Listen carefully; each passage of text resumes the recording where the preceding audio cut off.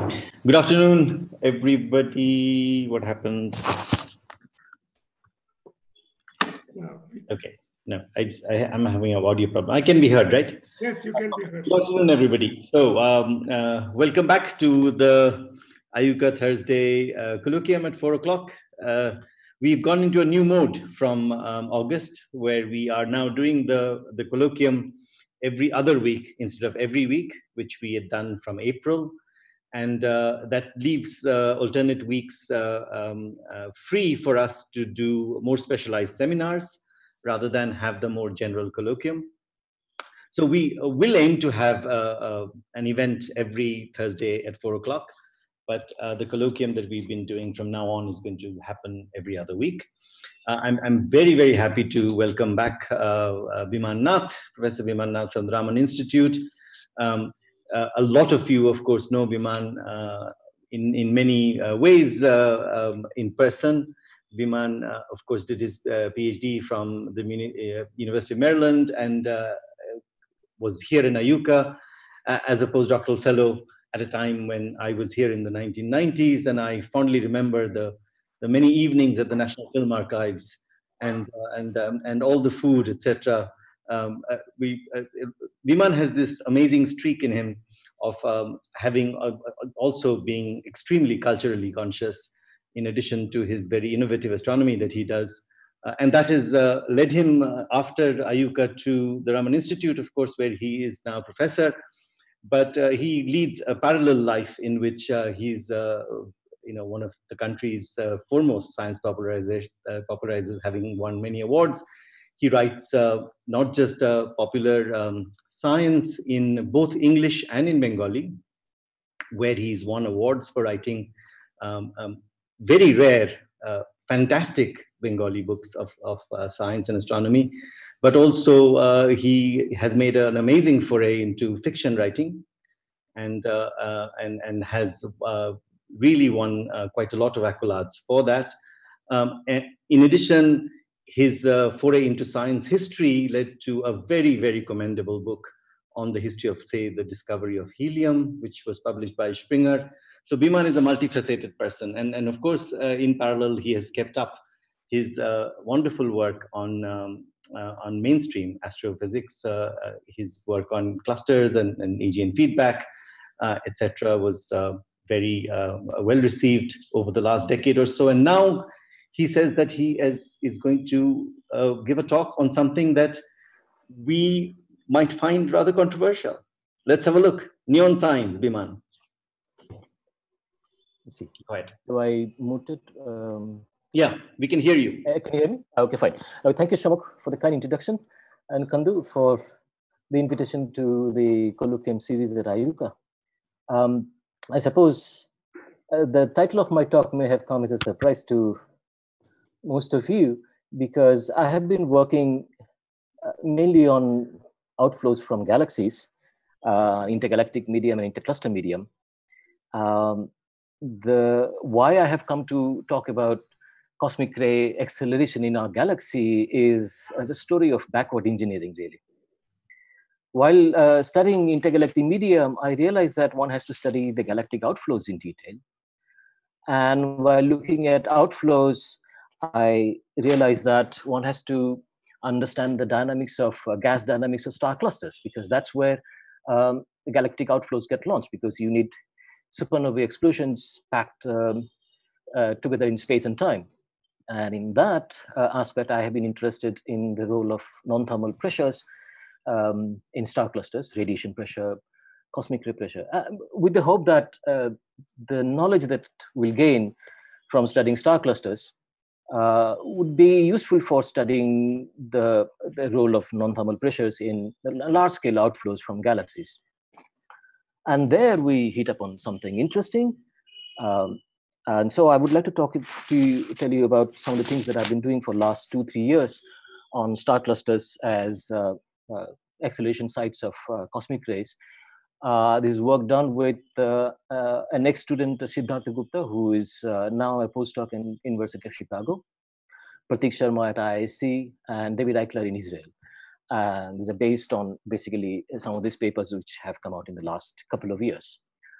And I hope you'll find something of beat in what I'm going to say, because some of the things that I'm going to claim and say will probably go against, no, not against, but go beyond the standard paradigm of cosmic ray acceleration. So let's start with recapitulating the standard paradigm of cosmic rays. So the cosmic rays are high energy particles, we all know, nuclei, electrons, and we were discovered by Victor Hess here, who went up in a balloon 17,000 feet above the ground. And with his electroscope, he found that in the upper atmosphere, there are a lot of charged particles far beyond the influence of radioactivity on Earth. And so the source was definitely extraterrestrial, which is why it's called cosmic rays. And the source of these cosmic rays have been a mystery since the very beginning. Slowly, a story emerged, especially after Fermi's suggestion that interstellar shocks can accelerate cosmic ray particles, maybe out of the high energy tail of thermal pool of the interstellar medium. And an obvious choice for the interstellar shocks, which will accelerate cosmic rays, were supernova remnants. And so this is the standard sort of argument that is given to us. There are many variations of the theme, but this is one. So from the flux, so this is the picture of multi-wavelength composite picture of supernova 1006. So the flux of the cosmic rays on Earth, when you assume that it's relativistic particles, it tells you the energy density in our galaxy to be of the order of eV per cc. And then you assume a cylindrical volume of the galaxy, 10 kiloparsec in radius, kiloparsec or so in thickness. That gives you total energy of 10 to the 56 ergs or so. And then you consider nuclear reactions that these cosmic ray particles undergo with interstellar medium particles. For example, in cosmic rays and proton in ISM would break up the carbon ion into smaller, maybe lithium or boron, I've written boron here, or beryllium. And so these are secondary particles. And so the ratio of the secondary to primary particles in cosmic rays gives what is called a grammage. This is the total number of encounters, total number of material, ISM material that is encountered by cosmic ray particles as they propagate. And it's not a straight way. It's a magnetized plasma, and there are irregularities there. So they propagate in a very complicated manner. So the total amount of ISM material that is encountered by cosmic ray, that's called grammage. That's called, and that is inferred from this secondary to primary ratio to be about 10 grams per centimeter square. And then you say that in ISM densities of the order of 1 atom per cc, which gives you what is called the residence time, about 10, 20 mega years.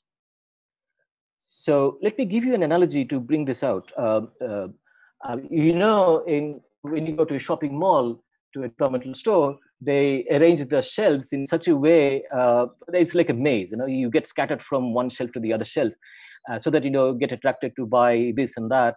So that's like the nuclear reactions happening to the cosmic ray particles as they propagate in the magnetized interstellar medium.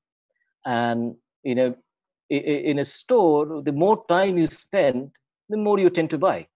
So you have the shopped items are the secondary particles, and the primary particle is the money in your wallet, and that increases with the shopping time, right? So well, I'm a very boring shopper, so I know exactly what to buy, so I go exactly to that shelf and get out. So that's but there are people who believe in retail therapy. When they come out of the shopping mall, by looking at their number of bags, that's the secondary particles, to the and the money that they had, primary, you can figure out the shopping time that the time that they spent. So that's the residence time. And so the grammage somewhat is different from column density. Column density is what you would have had if the cosmic ray particles travel straight. So that gives you a residence time, and then you divide the total cosmic ray energy by the residence time, and you get a cosmic ray luminosity about 10 to the power 41 ergs per second. And then you say, I know the star formation rate in our galaxy, and with an IMF, I can find out the supernova rate. It's 2 to 3 per century. And we know that, you know, each supernova has 10 to the power 51 ergs. And if I say 10% or thereabouts goes into accelerating cosmic rays, then it implies a cosmic ray luminosity of 10 to the power 41 ergs per second. I hope you can see my cursor, and which is exactly what you get. So this is the story, the standard story, why supernova remnants have been the obvious choice of the interstellar shocks that can accelerate cosmic rays. Of course, there are direct evidences. For example, you can see this is X-ray optical composite picture of supernova 1006. And on the right-hand side is also TV in red, gamma rays, and blue is X-ray. So you can see the gamma rays. So the gamma rays come from cosmic ray interactions, proton and proton in ISM that gives rise to pion. Pion decays into gamma rays. So these are telltale signatures of cosmic ray acceleration in supernova remnants. And then you also look at the energy spectrum. Right? So this is the flux of cosmic rays in over decades of energy. And it's remarkably a power law, more or less e to the power minus 2.7. There are some features here and there. For example, there's what people call a knee around 10 to the power 15, 16 EV, and there's an ankle around 10 to the power 18, 19 EV. But if you leave aside all these small features, it's a remarkable power law of 2 to the power minus 2.7. And simple diffusive shock acceleration would, of course, predict a 2 to the power minus 2. But then a detailed modeling of other nonlinear effects would bring it to 2 to the power minus 2.3. Then you assume that the cosmic rays actually are diffusing out of the galaxy. And with the diffusion coefficient that increases with energy, and suppose you assume that it increases as cube root of energy, and the high energy particles would leak out faster, and that would slowly steepen the spectrum. And then you add this minus 1.3 here, you'll get close to the observed spectral index of minus 2.7. The idea, the picture that we have is that of a leaky box. The acceleration sites are embedded in the disk of the galaxy. The cosmic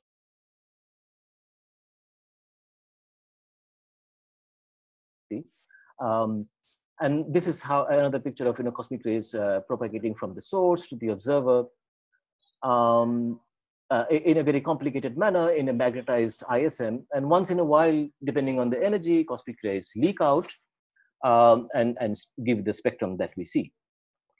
Now, at this point, let me bring to your attention another set of energetic events in our galaxy has to do with massive stars, stellar winds from massive stars. It's a picture of Wolf-Rayet stars, a remarkable photo, picture of taken by Hubble Space Telescope. We don't really usually talk about stellar winds because they are not probably spectacular enough as or catastrophic enough as supernova remnants, as supernova explosions. But they can pack in a lot of energy if you integrate over time. So for example, if you take the typical mechanical power of the stellar wind, that's of the order of 10 to the power 36 ergs per second. That's a pretty good estimate. It's almost independent of the mass, so you can use this for estimating things. And they're active for a few million years, so the total energy budget can be few times 10 to the power 50 or even 10 to the power 51 ergs, which is comparable to supernova energy of 10 to the power 51. And people have noticed that back in the 80s, but usually we don't talk about this. Just like we tend to ignore the slow burning diseases or illnesses like blood pressure or diabetes, and what catches our attention, the catastrophic things like heart attacks. But stellar wind can pack in a lot of energy, and so this is noticed. There have been other problems also. One of the thorniest problems, well, there are other aspects that people noticed in stellar wind bubble, stellar winds, is that supernova shocks are useful for accelerating cosmic ray particles for about 10,000 years, till the set of Taylor phase lasts before it goes into weak snowplow phase. The stellar winds can remain strong for a million years or more.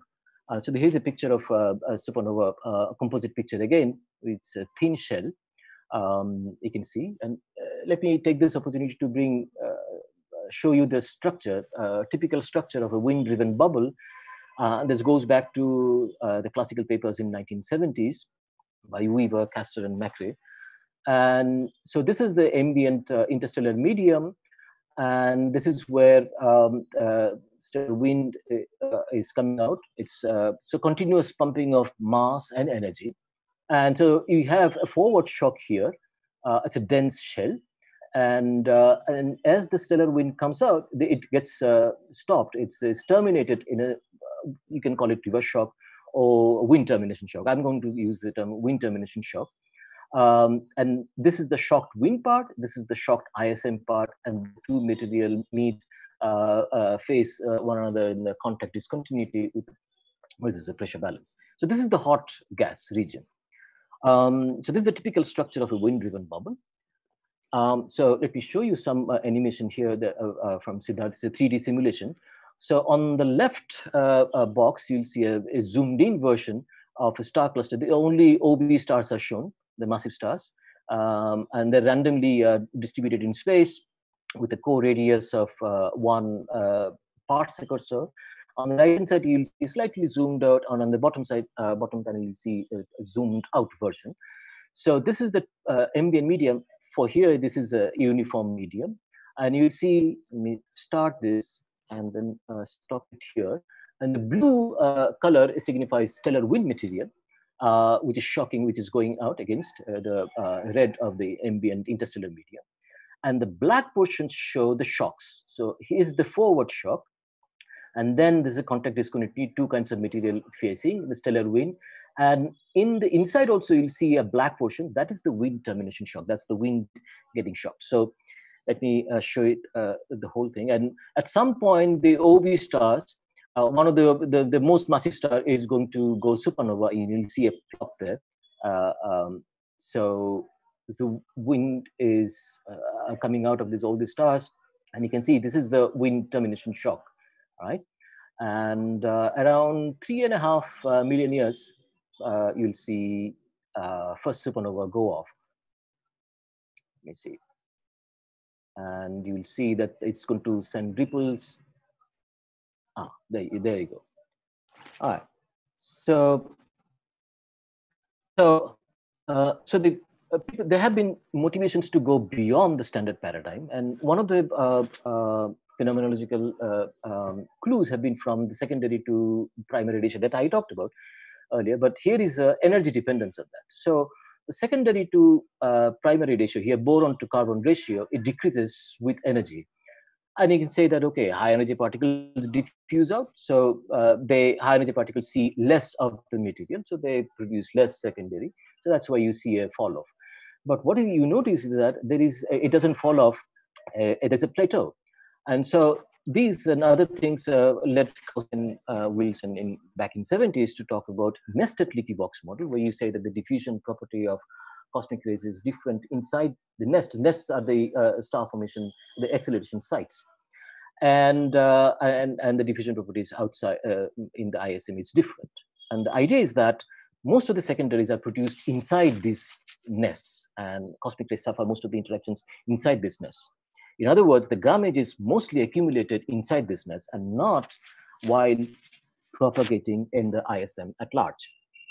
One of the thorniest problems in the standard paradigm has been the light element problem. And I talked about this spallation. So this cosmic ray spallation can explain the light element abundance today. And this has been a success story of cosmic ray phenomenology back from since 70s. So there are two kinds of spallations, and one spallation creates light element particles in the cosmic rays, and then the inverse, the direct spallation produces light elements in the ISM. So anyway, but there are problems in explaining the light element abundance in early epochs. For example, when you look at halo metal poor stars, the light element abundance is not exactly what you expect to be if you want them to be created out, produced out of cosmic ray spallation, because cosmic rays, if they're accelerated out of ISM, then their ion abundance would scale as metallicity, Z. And also the ISM particles, they are ions are going to scale as metallicity. So the lithium, beryllium, boron abundance is going to scale as Z square. And so if we divide this lithium, boron abundance by Z, then that should scale linearly with Z. So here is a data. this is beryllium and boron divided by iron for the proxy of metallicity and against metallicity. So what you expect is the dashed line, which is linearly going up with Z. And what you see is that it's almost independent of Z. So what this has been interpreted as in a cosmic ray particle should not be representative of the ambient ISM at the time of acceleration, but should be much richer in carbon and oxygen. And so the idea is that maybe some cosmic rays are accelerated out of the stellar wind material inside nests. And that brings me to the neon problem. If you look at the isotope ratios of certain isotope ratios in cosmic rays and compare that to the solar values, you would notice that so the carbon, nitrogen, and oxygen, they're subsolar because they undergo spallation. But the other isotope ratios are more or less solar, except the neon 22 to neon 20 ratio. That's almost 5 times the solar ratio, and it stands out and begs for an explanation. Right? And well, it was noticed back in 80s that neon 22 is available in stellar winds and pre-supernova stage stellar winds of massive stars. And so you need to mix in some cosmic rays from stellar wind and the cosmic rays that has been accelerated by supernova remnants in the ISM, and with some phenomenological mixing ratios. So this is from Biman et al. Data. People have talked about this. Now, and things sort of stood at this stage for a while because there was no direct evidence of cosmic acceleration in star clusters like we had from supernova remnants until Fermi telescope detected gamma rays from some of the star forming region. It messed up a lot of substructures here, Cygnus OV9. This is gamma GV, and also gamma ray 1 to 30 Doradus in LMC, and the observers can find out how many OB stars are there. So the total also can estimate the total mechanical power of the stellar wind, and they provide a ratio of the gamma ray luminosity to the mechanical power of the wind, which you can think of as a sort of efficiency of the wind power in converting into gamma ray. And that ranges at about 0.1% to about 1%. For example, for 30 Doradus, it's about 1%. For Westerlund 1, 2, this is slightly less than 10 to the minus 3, few times 10 to the minus 4. But roughly it's of that order, and I would like to I'd like you to keep that in mind. We'll use these numbers later. Even before we had gamma rays, there were some telltale signs of cosmic ray acceleration from the X-rays. So this is a composite multi-wavelength picture of X-rays from Tarantula Nebula, 30 Doradus. Blue shows the X-ray from Chandra. And what was seen is that the X-ray emitting gas has lower temperature than expected, almost a factor of few. And the question is why? And well, I mean, you know how to model this. Let me remind you that we talked about this structure, a typical structure of wind-driven bubble, and most of the X-ray comes from this yellow, hot and dense region, the shocked wind part. So between the wind termination shock and discontinuity here, and you can model this pretty in detail. You can include cooling, you can include thermal conduction, but even then, that doesn't seem to help. And I'm sure some of you are thinking that there was a similar problem with the supernova remnant also. In supernova remnants, you see the X-ray temperature is slightly less than what you expect. And this has been solved by saying that supernova remnants accelerate cosmic rays, so you expect cosmic rays to be there. And so some of the the energy density budget is going to be shared between thermal and cosmic ray pressure. And that's going to lessen the burden on the thermal gas. I mean, if I have limited resources and I've got 2 establishments to run, my expenditure for each establishment will be less than what I had if I had only 1 establishment to run. So that's going to decrease the X-ray luminosity. Well, it's the idea is simple, but it's difficult to do it for the case of stellar wind, because the structure of the stellar wind bubble is fundamentally different from blast waves, which is, dumped in the energy at one point in space and time. And here you are continuously pumping in energy. So the structure is different, and it's not amenable to self-similar solutions of cosmic ray profile as Chevalier did. But we had a brilliant student, Siddhartha Gupta. We were thinking of this problem, and we were almost on the verge of giving up. And he went home for puja vacation once, and then came back with a two fluid code. So before he went home, we were banging our head against the wall on this problem, and after he came back, we had a fully working machinery to play around with. And so there are complications here that I don't want to get into. For example, the cosmic ray diffusion, it goes ahead of the shocks and it changes the shock structure. And there's a whole subject of two fluid shocks that we studied and had to understand. And so Trudy and Folk, they talked about what they call the globally smooth solution of cosmic ray profile without any discontinuity in the cosmic ray pressure. And later, Becker and Cazanas showed that it's only possible for certain Mach numbers. And we, for the first time, we numerically confirmed these studies. So in a stellar wind case, we have three regions where cosmic rays can be accelerated. You have the forward shock, and you have the wind termination shock, and you also have the central region where all the OB stars are there, and the winds from individual OB stars are merging there, and so there will be a lot of internal shocks. So we can get acceleration of cosmic rays there also. So we have to take all of these into account. And so again, I'll show you a 3D simulation here. So now we were getting more ambitious. This is not a uniform ambient density. It's a density profile of 1/r that you see in molecular clouds.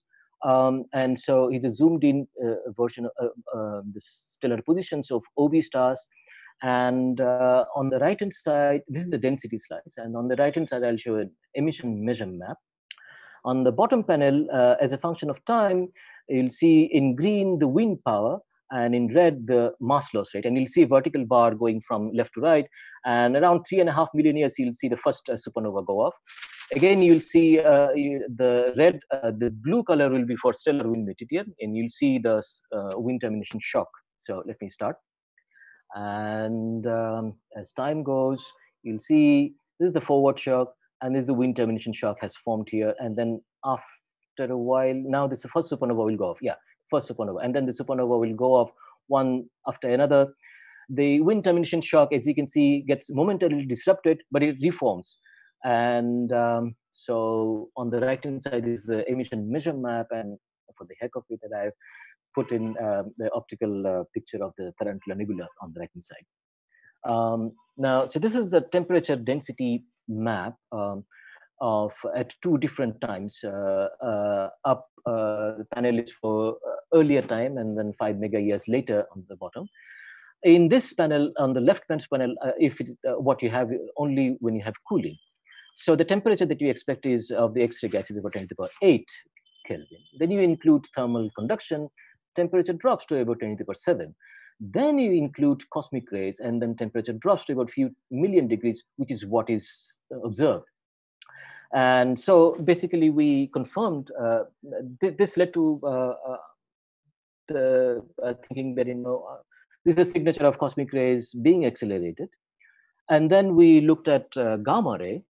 I don't want to spend too much time on this because I want to get into the neon problem, which I find more interesting. But I should tell you about the gamma rays because, well, there are different cases. If the cosmic rays are accelerated in the central region, in the wind termination shock, whether it's hadronic gamma rays or in the leptonic, because there's a lot of ionizing photons being radiated by the OB stars. And if the size of the wind-driven bubble is small, the radiation energy density is very high. So cosmic electrons can inverse quantum scatter into gamma ray, these photons. Then we played around with thermal conduction to be on and off. So I'll just give you two examples here. For example, this is X-ray surface brightness. And so for example, if the cosmic thermal conduction, this is one fluid, this is two fluid. So on the bottom panel, if you just see these two figures, in one case, if the cosmic rays are accelerated in the central region, if the cosmic rays are accelerated in the shocks and wind termination shock. The bottom line is this: we looking at the gamma ray and the X-ray and also the radio, we identified the wind termination shock as the most favorable site for cosmic ray acceleration, and the details are there in this paper. And the reasons are very clear, that because the wind termination shock is very strong, the Mach number can be much of the order of 5 or more, even for a small cluster like 1,000 solar mass cluster where there are only 10 OB stars. So the NOB is the number of OB stars. It can be 5, and the Mach number increases with the cube root of NOB. So for large clusters, it can be much larger. So they're good sites for, but this is only true for compact clusters. That's also something we discovered. Compact means 5, 6. Which also means that they're young clusters, because clusters slowly expand because they're losing gas all the time. That's robbing them of the gravitational potential energy. So they're young, massive, and compact star clusters are good sites for cosmic ray acceleration. So we wanted to attack the neon problem, but then that gets very complicated, because then you have to use stellar wind yields, which depends on various assumptions of rotation speed of stars. So for example, this is 20 neon, 22 neon, and the neon 22 to neon 20 ratio for different. Wind material is black, and the SN ejector, the supernova ejector, is in gray. And this is a function of time, as a function of stellar mass. And then we also have to take into account the supernova shocks inside a cluster, because they will also keep going off, and it becomes very complicated. So now I'll show on the results of only one-day simulation. Before I get into that, let me tell you that there have been one solution that has been discussed in the literature, that supernova, the neon problem can be solved by supernova shocks, because they're going to go within the stellar wind of the progenitor stars. And we know that the stellar wind is enriched in neon 22, so supernova shocks can do the job of accelerating 22 neon and then increase the ratio. But there is a severe problem with this picture, and which is not, we discovered that. So to get to that, let me set the stage by looking at only supernova remnants in standard story of supernova remnants in ISM shocks. This is a picture that states a lot of things, but you can ignore. I'll just point out the things that we need to know. This is about 2,000 years, snapshot about 2,000 years after a supernova has gone off. This is in radius. Light blue shows the ambient ISM material. Light red shows the SN ejector. And so if I come in from outside in, so you'll see this is the forward shock, this is a density jump, and then the two kinds of material are facing at the contact discontinuity here. This is the supernova reverse shock, and the red marks here denote the Mach numbers, which can be read off from the right and y-axis, and it shows that this is of the order of 200, which is the standard stuff. On the bottom panel, what is being plotted is the swept up mass per unit time. Red is for supernova ejector, blue for ambient material. So this is per unit time, and on the right hand side is the integrated over time. And this is swept up energy, basically the energy flux through the shock surface. And so you can think of this as the blue line is going to tell you the amount of shock energy that is being processed by ambient material, and the red, the amount of shock energy that is being processed by supernova ejector. Right? As you can see, we know the standard story that the ambient material is being accelerated in much more abundance than the supernova ejector. Then this is the case of supernova going on in a stellar wind. All right. So in the stellar wind, so there are two pictures here. One is right after the first supernova has gone up, and this is 300 years later. As the supernova has gone off in the stellar wind, so you see this wind termination shock here. There's the supernova forward shock here, and this is light cyan is for wind material. Again, light red is for supernova ejector, and this is supernova reverse shock. And as they go, as I've shown in this simulations, animations, the wind termination shock gets disrupted with the supernova shock hits.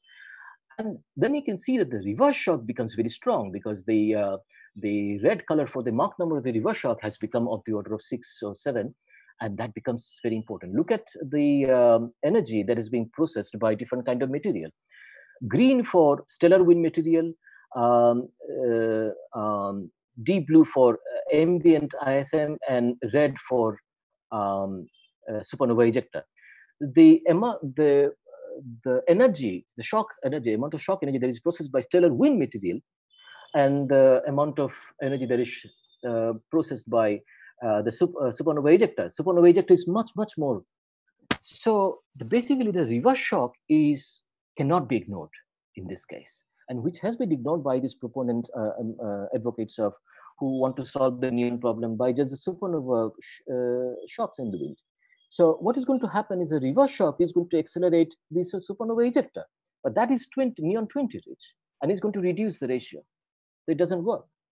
What works is the stellar wind material, the compact cluster, and the wind termination shock. So this is a picture again, and this is sort of broken in, this is the inner region, this is the outer region, and you can see this is the inner 20 parsec, this is the outer region.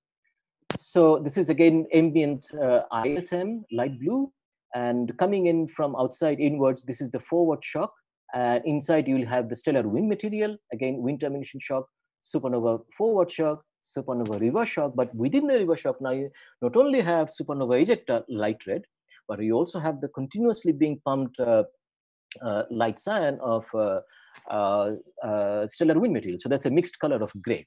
Anyway, so let's look at the shock energy that is being processed by these 3 different kinds of material. Now you will see that the green color for the wind material, the shock energy that is being processed by wind material is much, much more than the red, which is the supernova ejecta, right? And it's a factor of about 6 or so, and that depends on how compact that cluster is. Before I go into the next one, we just pointed out one thing, that you can see that the wind termination shock, which starts from here to the contact discontinuity somewhere here, it's of the order of, it's very large. I would like you to remember that it's of the order of 50 parsecs or so. Okay, we'll come back to this aspect. This is going to be important. So if we compare by either wind material and the supernova ejecta material, we can write down these 2 ratios. So this is 2 ratios being plotted here as a function of time. Green for wind material, red for supernova ejecta, and thick lines for compact clusters, thin line for loosely bound clusters. Compact, I mean when the co-radius is less than 5 parsecs. And so we have these ratios, and once we have these ratios as a function of time, we can then use the stellar wind data wield. So we know how much of neon 22 is coming out as a function of time, as a function of mass. We just weight them, give the proper weightage, how much of stellar wind, neon 22 in stellar wind is going to be accelerated, how much of neon 22 in supernova ejected is going to be accelerated. And so that gives you the ratio of instantaneous ratio of neon 22 to neon 20. And then we can find out the time average. This is sort of has been discussed in Franco's paper. And this is the final result we have as a function of time. This is the neon 22 to neon 20. Gray is a line shows the solar ratio, and the thick black line shows the observed ratio, is 5 times. And so these are the, nucleosynthesis will depends on a lot of assumptions. For example, the assumption beyond what sort of mass, stellar mass, you'll have black hole as a remnant and not neutron stars. So these are the 3 different assumptions. Also assumptions of rotations in speed. So pink is for no rotation, green is for 300 kilometer per second, blue for 150 kilometer per second. The point is that with this, if you ignore the 0 rotation curves, we can actually get the neon 22 to neon 20 ratio to the observed level, and it's not a phenomenological ad hoc ratio. This is a priori calculation. So it increases slowly because initially, because most of the neon 22 is coming out just before the supernova stage in the stellar wind of massive stars, and that happens around This is a 5 to 10 mega years. And after 10 mega years, you hardly have those massive stars anymore. So that the ratio stays fixed or slightly declines. So let's take a step back and see what have we done. What we have done is to have brought in the wind termination shock into the picture. But is that something very unexpected? But it's not, because massive stars produce supernova, and massive stars are also born in clusters. Massive stars are hardly ever born in isolation. So you expect stellar winds. You expect the wind termination shock to be at work. And so what we have done is to not to have ignored the vigorous youth of stars and just talk about the catastrophic end of the supernova explosions. So it's not a paradigm shift. It's just, I think, gives a more complete picture. And I think it's a more satisfying picture to have. But some of you might say that, what about supernova remnants? We see the supernova remnants just in isolation.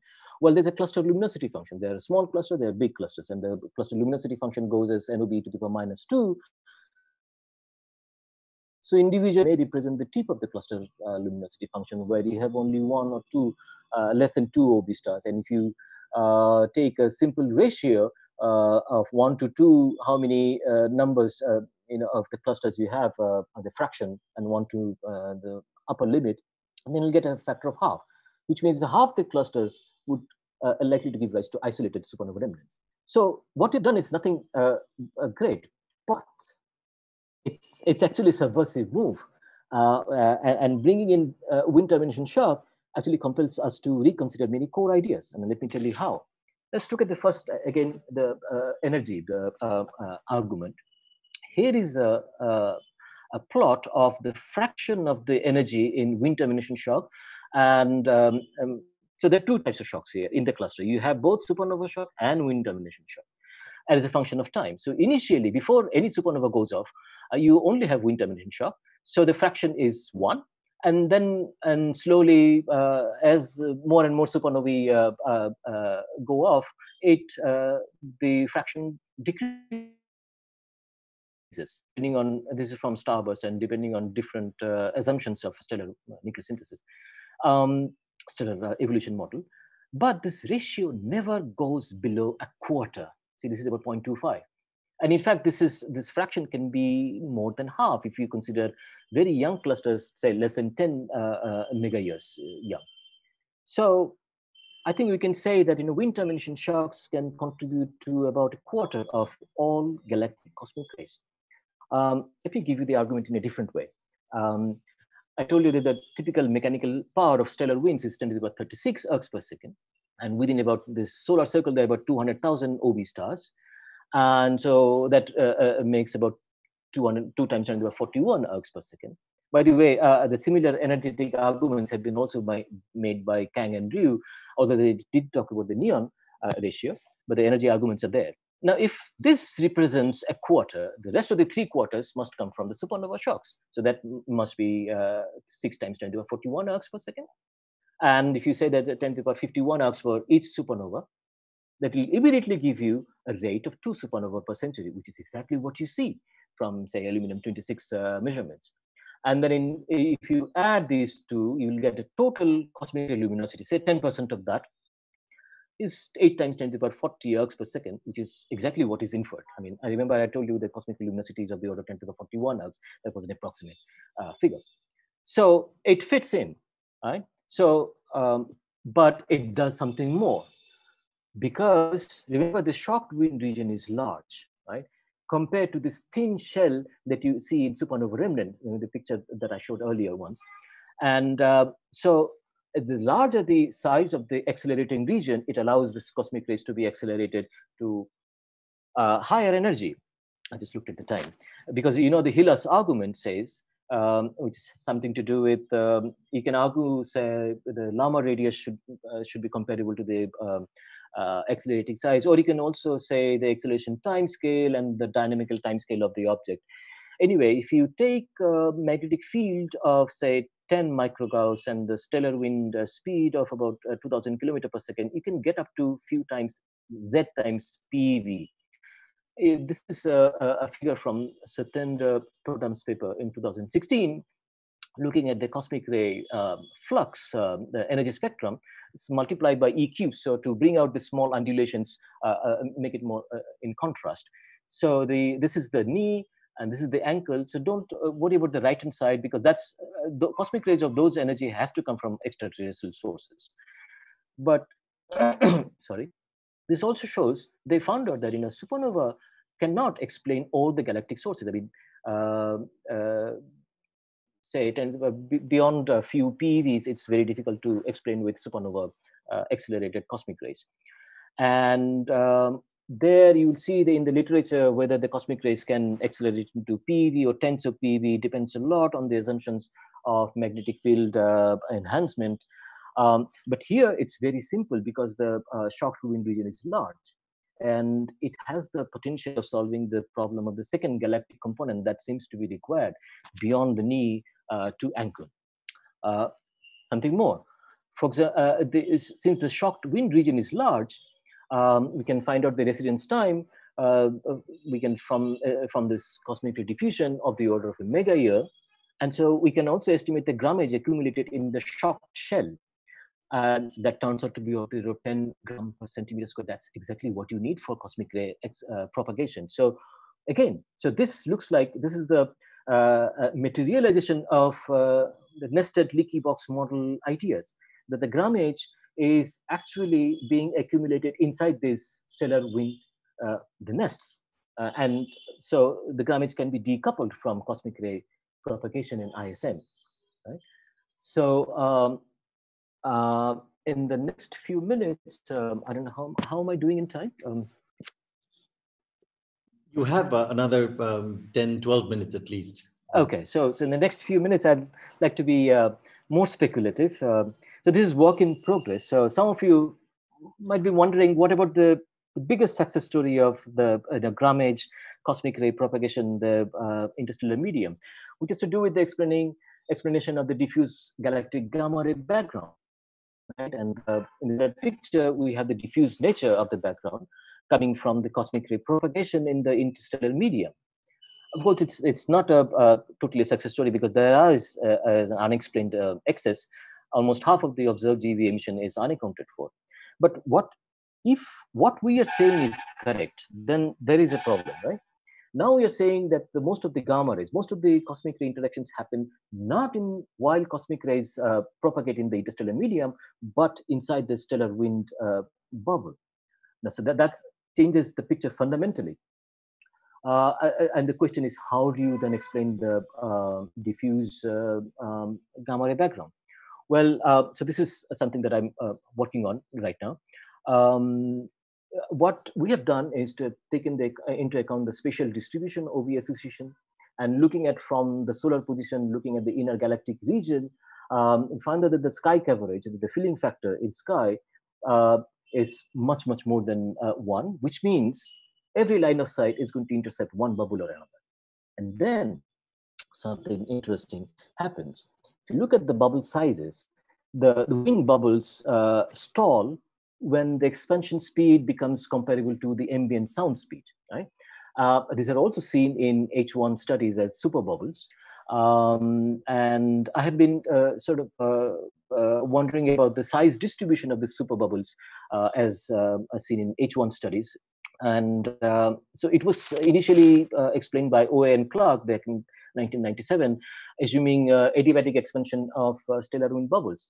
So we took into account radiative processes, and which changes the physics a little bit, but the result is similar. And what you find is that the size of the bubble, if you just say that the wind expansion speed becomes comparable to the sound speed of the ambient medium, the wind bubble scales as this is the mechanical power of the wind to the power the square root of that, which means L is proportional to RS square. And we know that the luminosity function of clusters goes as L to the power minus 2, and then you can actually work out the size distribution of the H1 holes, and that would go as R to the power minus 3, which is exactly what is observed in, say, for example, Thing survey. This is an example of a face-on galaxy, which is, and you can see the H1 holes. So the Thing survey has confirmed that the size distribution goes as rs to the power minus 3, which means this is correct. The size of the wind bubble scale as mechanical power to the power of half. And this is our study. This is I've done something simulation with a project student from IUCAA Kolkata, Pushpita Das, and Sally Oe. This is including radiative processes, radiative cooling, and we see that the size distribution is pretty close to r to the power minus 3. So what you remember, I said that the conversion factor of gamma ray, the wind mechanical power to the gamma ray, is of the order of 0.1% to 1%. And now, which means that the gamma ray luminosity is proportional to Rs square, which means what? L to the divided by 4 pi r square, which is the surface brightness of star clusters, is the same. Which means a star cluster can be near or far, can be small or big, doesn't matter. The surface brightness is the same. And then you can immediately find out the surface, if this should cause the diffuse, what would be the diffuse intensity? And the diffuse intensity, here I have taken the lowest, conversion factor 10 to the power minus 3, and just use this conversion factor of L and Rs, which I find from just interstellar physics, and that gives me a diffuse flux, which is comparable. So this is the flux in GV from Fermi towards the inner galactic region, and this is about a quarter. This is about 4 to the power 10 to the power minus 2 MeV per centimeter square per second per steradian. The day I did this estimate, I literally fell off the chair. I mean, this is so surprising that I didn't assume anything. I just, this is simple interstellar physics. And what I use is a conversion factor. And the surprising result that, all the surface brightness of the star cluster should be the same. Anyway, so this is, I'm going to stop here and summarize what I've said. So I think I've tried to convince you that the wind termination shocks can be important and can account for at least a quarter, if not more, of all galactic cosmic rays. And adding wind termination shock to supernova shocks in ISM is a natural extension of the standard paradigm, because then you take into account what has happened to the massive stars throughout its lifetime, and not just talk about its catastrophic end as a supernova. And by doing that, we can solve many problems by decoupling the grammage from cosmic ray propagation in the interstellar medium, like light event problem. And it also solves the neon problem, isotope problem, and can also explain the excess diffuse GV gamma ray background, and may even solve the second component problem for the galactic cosmic rays. I think I'll stop here. Thank you for your attention. Great, Biman. That's a staggering talk. That's wonderful. Still trying to digest all the implications. We have hands up already. Rituban, let's go first. Rituban, go and ask your question.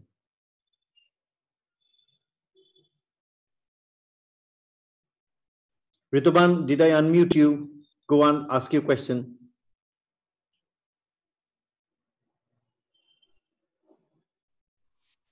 Hello, can you hear me? Yeah, go ahead. Yes, go ahead. Yes. Yeah. Sorry, I might have missed it.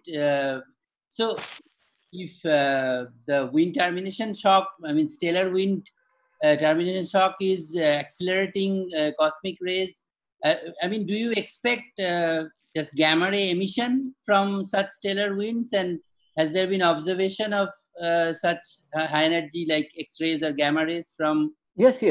So that was the actually starting point, that we see gamma rays from stellar winds, the star forming region. So let me go back to the observations. So this is what I showed. So this is the Fermi lat observation of Cygnus region. This is in the infrared. This is in gamma ray. So you do see gamma rays, and so the idea is that so we took into account all possibilities, cosmic ray accelerating from forward shock to wind termination shock, maybe in the central region. But the best explanation comes out when you accelerate cosmic rays from the wind termination shock, and most of the gamma rays actually come from the shell, interacting in the dense shell. Okay, thank you. Okay, next, let's go, Indra. Unmute. Biman, very good talk. Thank you. So I have a question about the numerics you have used. You're using a two fluid, right? So is this a two fluid that Baker and Kazanas actually proposed? It's like a thermal fluid, and then you have a non-thermal fluid. Yes. So I asked this question to Baker again. No, sorry, yeah, go ahead, please. And there's the cosmic ray fluid has diffusion. Okay. So this cosmic ray part, what equations do they follow? At 4 adiabatic index. Sorry, the adiabatic indexes are different. Adiabatic indices are different. But basically, there are two fluids, right? I mean, just basically behave like thermal fluid. What I mean to say is that they behave like two thermal fluids, and with two different adiabatic indices, but one cosmic rays are also allowed to diffuse. Okay. Okay. All right. But I think I hope Siddharth is there. He may be able to because he wrote the code. Yes, I saw Siddharth there. Can he unmute and respond?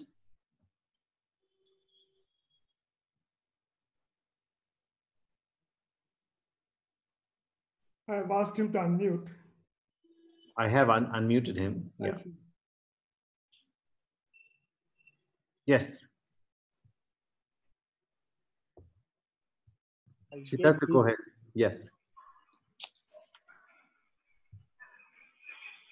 I guess his mic is not working. No. Can you repeat the question, please? Yeah, the question is in the code. In the code, but how did you codify it? Is it two fluids, one with a certain gamma, which is 5/3, another is certain gamma, whatever the gamma is, and you have a diffusion term with that with that fluid? Is that what? That's what I gathered from Biman's response.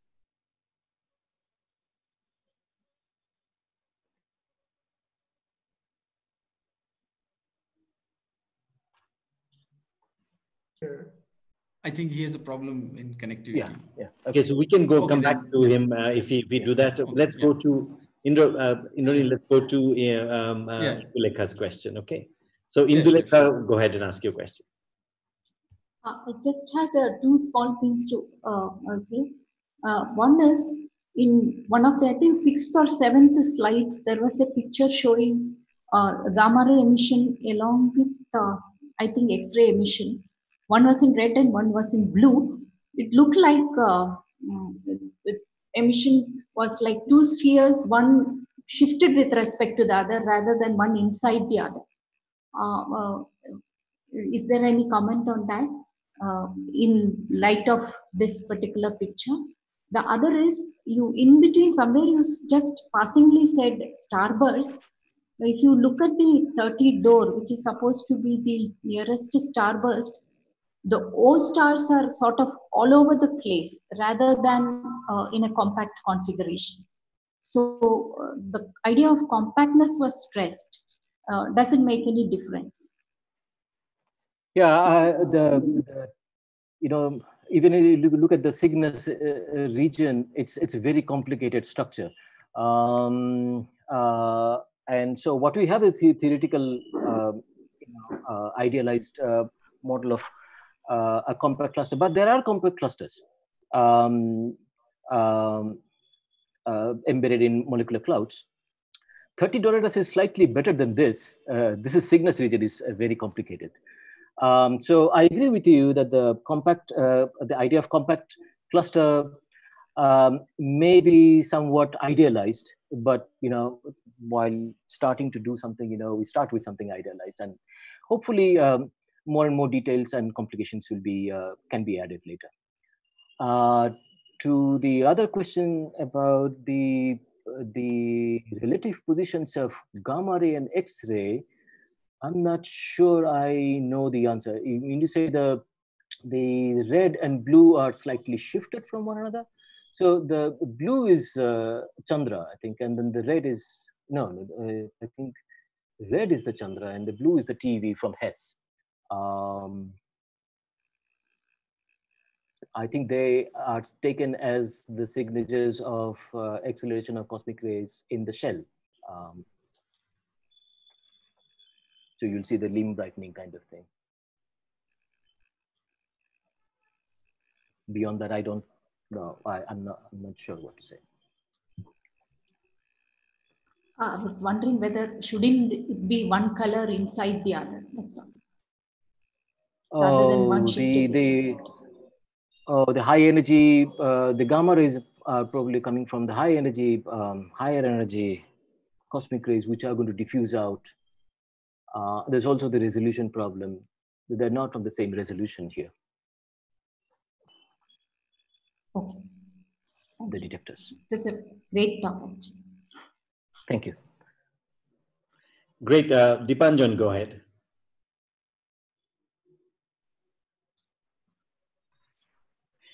Hi, Biman. Fantastic talk. Still trying to wrap my head over all the different implications.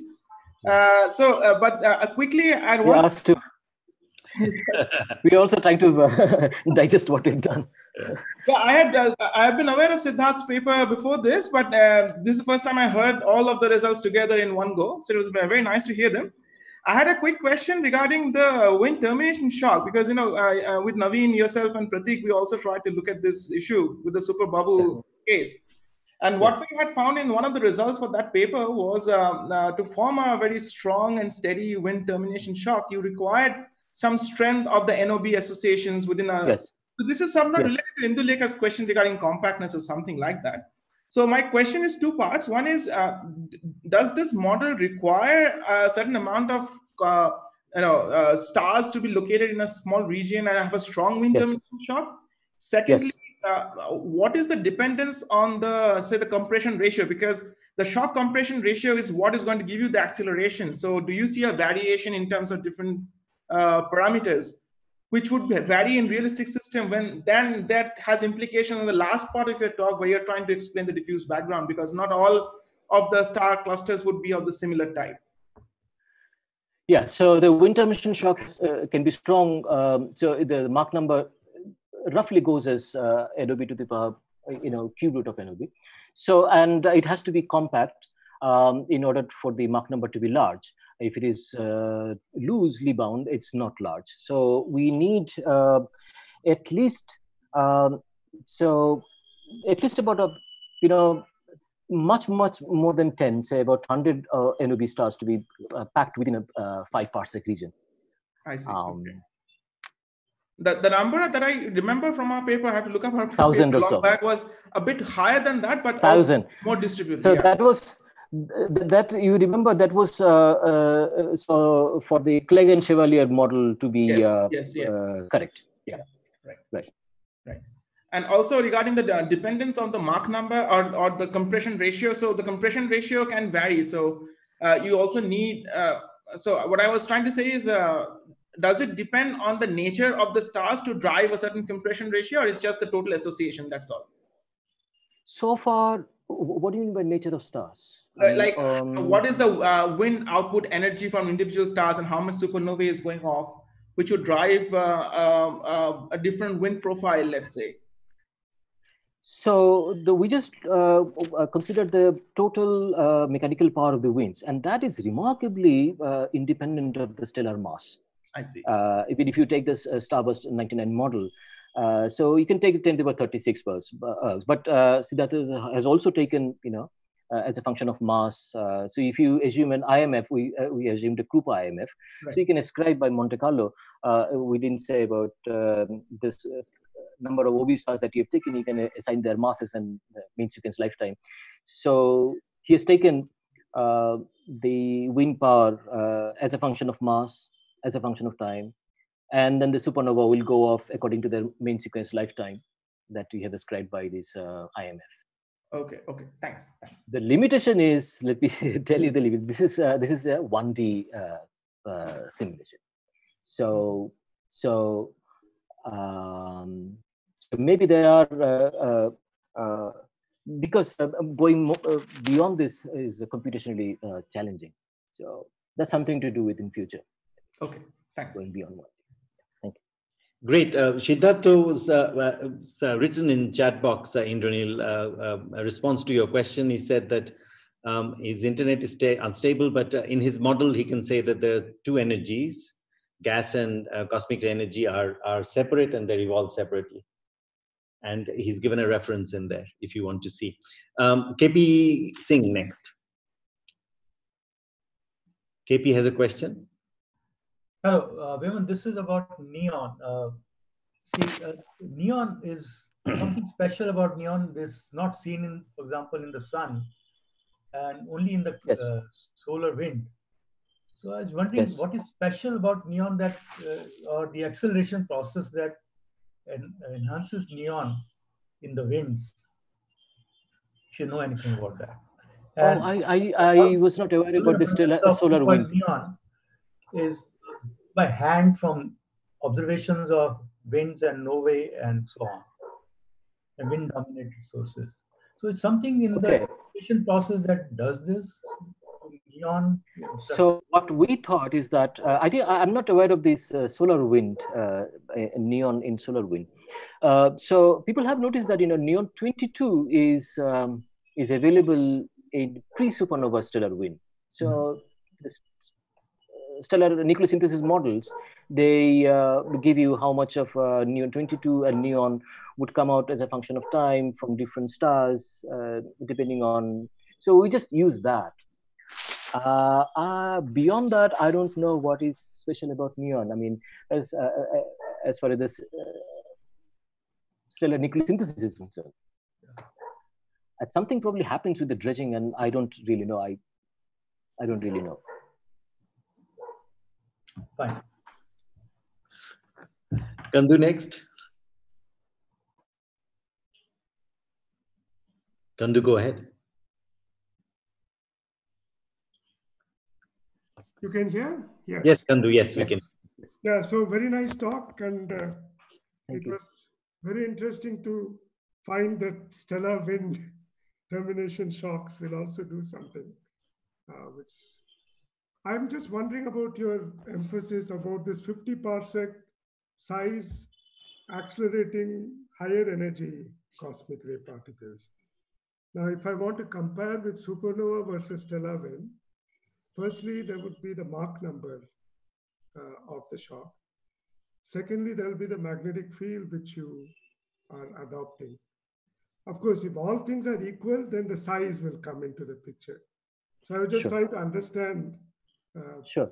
So what you say that you're absolutely right. Is the product of magnetic field, the speed, and the size that matters. Yes.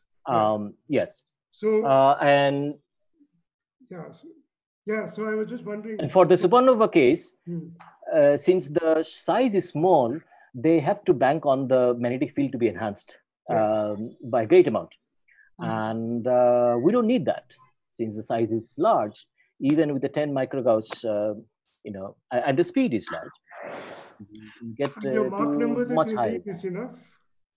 Yes, The Mach number that you get is sufficient. Yes. Okay, great. So this is something that I just said. I said it has the potential of solving. This is something that I would like to do next, because it has put us in a situation where there are a lot of things to do. So diffuse gamma ray background is something that I thought I'll first take a crack at. This is something that also interesting. I mean, to see whether we can really explain this gap in the cosmic ray spectrum. Yeah, it's pretty interesting to to think about. Yeah, thanks a lot. Thanks. Very interesting talk, Biman. I don't see any other question. Thank you. And also on the YouTube channel, there are about 12 people, but I don't see any other questions there either. So thank you again, and it's our appreciation. We can't clap here. There is a clap button that people can press to show that they're clapping. Thank you very much. In Zoom. But, thank you very much indeed, Biman.